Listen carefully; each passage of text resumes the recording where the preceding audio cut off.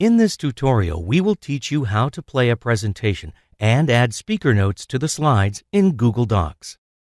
In your Google Docs, open any presentation to which you want to add speaker notes.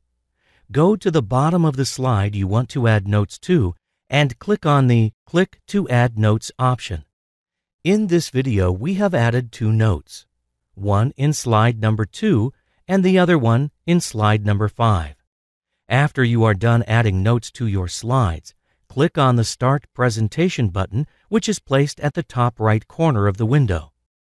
Your presentation will open up in a new window, and you will be able to see some options at the bottom left corner of this window.